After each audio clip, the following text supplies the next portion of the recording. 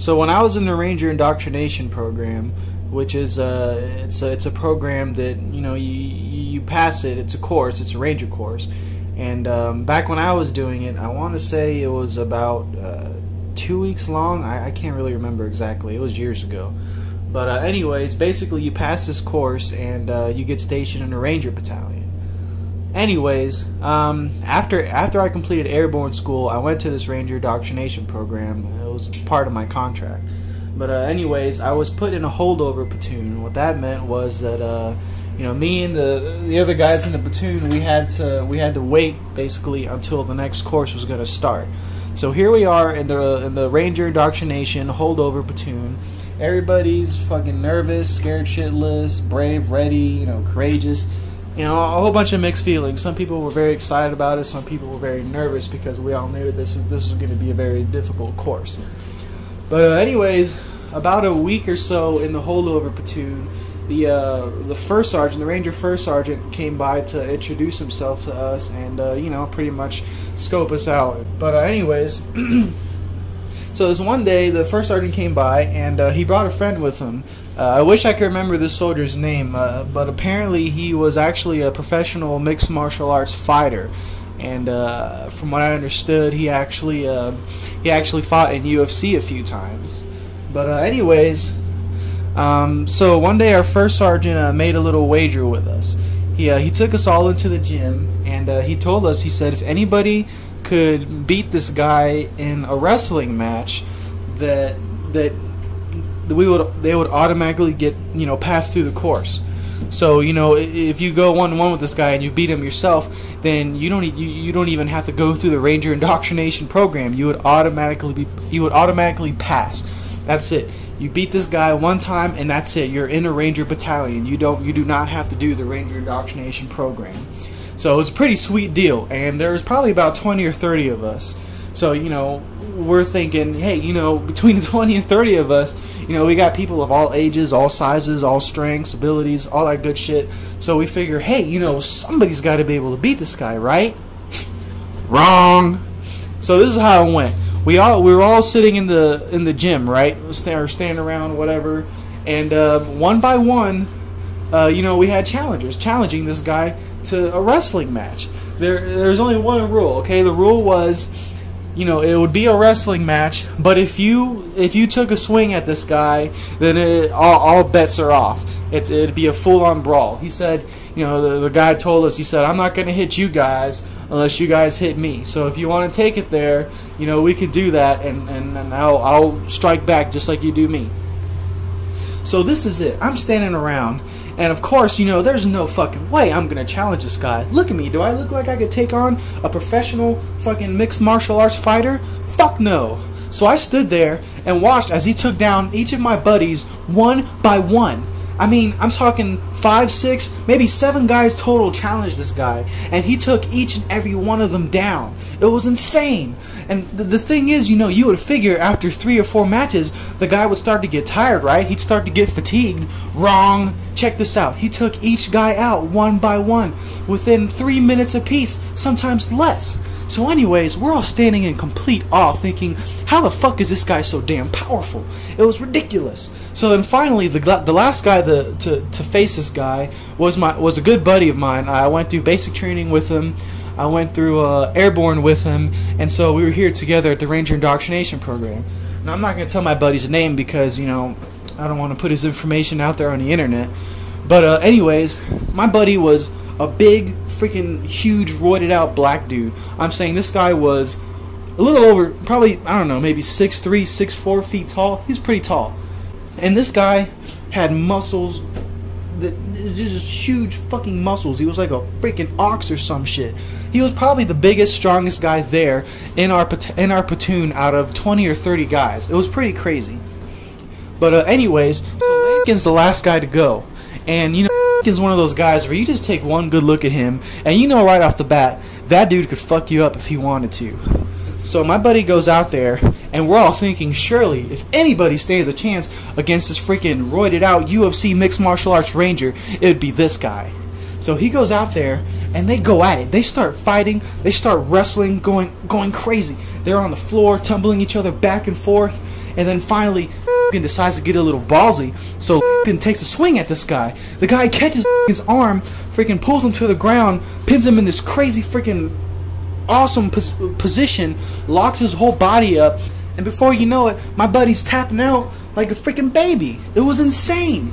Nobody could take this guy down, and it was so ballsy of the first sergeant to even suggest that if you could beat this guy, that you wouldn't even have to go through the course. But let me tell you, when the first sergeant made this wager, he had all the confidence in the world written all over his face. And of course, we were all a little skeptical about it because this just seemed too good to be true. Beat one guy and pass a Ranger indoctrination course, become a U.S. Army Airborne Ranger just like that? It was pretty insane. Anyways, here's the aftermath. So because none of us could take this guy down, each of the 6 or 7 dudes that went up against him had to do 100 elevated push-ups. Now, elevated push-up in Ranger school, or in the Ranger indoctrination program at least, is where you get in the push-up position, and you have a buddy stand up behind you, and then he has to pick up your feet and he has to prop your feet on top of his shoulders while he's standing, so you're in a completely elevated, almost upside down position doing 100 push-ups. So we're all standing around looking like a bunch of assholes trying to figure out, what do we do? Should we just stand here and watch, or should we freaking leave? So the next thing you know, before anybody can even make a decision, the first sergeant tells everybody else to get down and start doing push-ups. So while these 6 or 7 losers are doing elevated push-ups, we're all doing regular push-ups on the ground, looking like a bunch of assholes, feeling completely defeated. It was a very memorable day. I am never going to forget that story. That was possibly the first time I ever realized exactly how awesome and badass a U.S. Army Airborne Ranger is. Those motherfuckers are hardcore as shit. But so by now you guys are probably wondering, did I become an Army Airborne Ranger? The truth is I didn't. All right, I'm gonna share with you guys a story that I have told very few people just because it's so fucking embarrassing. So this is what happened. This is my story, okay? About a week later, after that little spar in the gym, our 2 weeks was up. And the previous Ranger indoctrination course had been completed, and so it was now time to start the next course. So the way this worked out was, we were all sitting outside on these bleachers. We're all quiet as shit, sitting in suspense, waiting for that Ranger instructor, the RI, to come by. And next thing you know, he shows up, walking very casually, walks up to us. And, he's got a buddy with him, another Ranger soldier, I'm guessing another RI instructor. So these guys roll up to us, they take one good look at us, and immediately they start drilling the shit out of us. Now, if most of you don't know what a smoke session is pretty much, it's physical discipline, They make you do push-ups, they yell in your face, try to intimidate you. They make you do sit-ups, push-ups, whatever kind of crazy exercises they could think to do just to wear you out. And, all the while they're yelling in your fucking face, acting like total fucking monsters just to, wear out your mental state as well as your physical state. So they start making us do push-ups, right?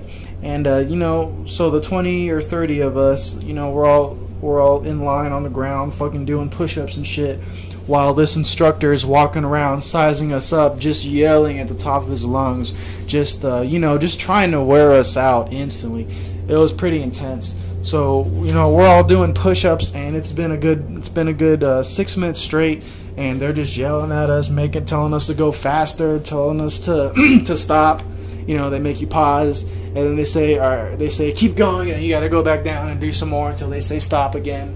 So next thing you know, the Ranger instructor, he's walking through us carefully, and he gives me an out basically. And this is what he says. He says to the whole group, not just me. He says, now if you don't want to be here, if you don't want to do this shit anymore, all you got to do is get up and walk away. Just walk away. Go sit your ass down on the bleachers, and I won't even mess with you anymore. So, do we have anybody at all? Anybody who doesn't want to be here? Anybody who doesn't want to do this? Because I don't want you to waste my time anymore. So, I'm sitting there, right? Or I'm not sitting, but I'm in the push-up position. And I'm thinking to myself, this is it.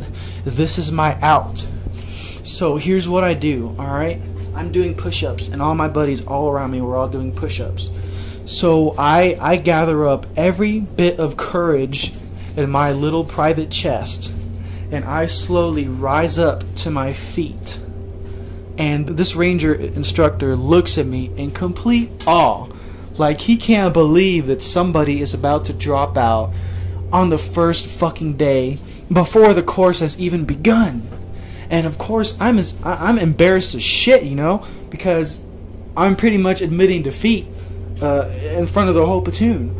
So, you know, I get up, you know, with every bit of courage that I have in me, and I carefully walk through my peers, making sure not to trip over anybody or step on anybody's hands while they're doing push-ups, and I go sit my ass down on the bleachers. The instructor gave me one more look and then looked away as if the whole thing never happened and continued to drill my buddies. It was a very embarrassing moment in my life, and you know, I'm actually surprised that I'm about to put this out there on the internet, because it's such an embarrassing story, and I really did feel bad for my friends. You know, I knew quite a few of them, especially the ones that I went through basic and airborne with. They were counting on me to do this course with them. But the truth is, after 2 weeks of being in that holdover platoon and just being around all those rangers and getting a feel for what kind of soldiers they were, you know, I just made the decision that you know, the ranger life was just not for me. And hey, that's okay. You know, the truth is, not everybody's cut out to be a ranger, and you know, there's no shame in admitting that, guys. You know, we've got plenty of great fucking, you know, ranger quality soldiers all over the states that are, you know, just phenomenal fucking leaders. And the truth is, you know, most of them aren't rangers, you know, and that's just you know, that's just a decision that you know, you either make or you don't. But hey, you know what?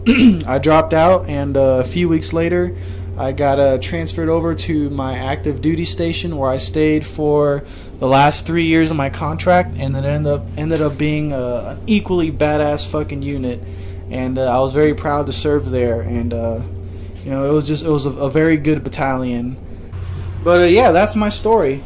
So yeah, if you guys ever decide to join the Army and decide you want to be an airborne ranger, just make sure that you're ready for that shit, alright? If you're not fucking hard as a rock and ready to eat some fucking nails, don't do it. Don't even ask it, don't request it, because that shit is not easy, I promise you. And that's it. Chilli out. Rangers, Rangers.